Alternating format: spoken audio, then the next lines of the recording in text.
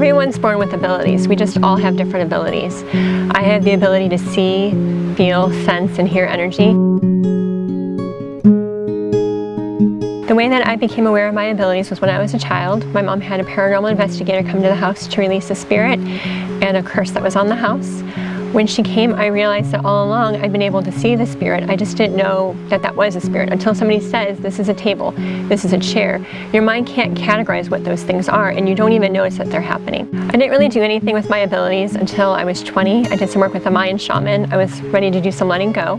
He taught me how to let go of energy that I was storing in my body, and when I was working with him, I realized that not only was I letting go of stuff from this life, but then I could see energy from other experiences, other lives as well.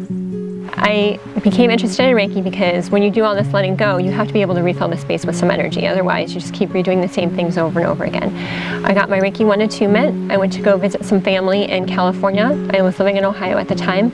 We went to the beach, and as soon as I got to the beach, it was like a veil came off my eyes. I could see surfers in the water that nobody else could see. I could see energy around people. I could see energies people were holding on to. I could see what people were holding on to in their bodies. And I knew how to let it go and how to help them. I help people create a safe space. Then we let go of any life patterns, any beliefs, any fears, any negativity that you're holding on to. And then we refill it all with positive energy. I offer a variety of services. I can work with individuals, I can work with couples, groups, and teams.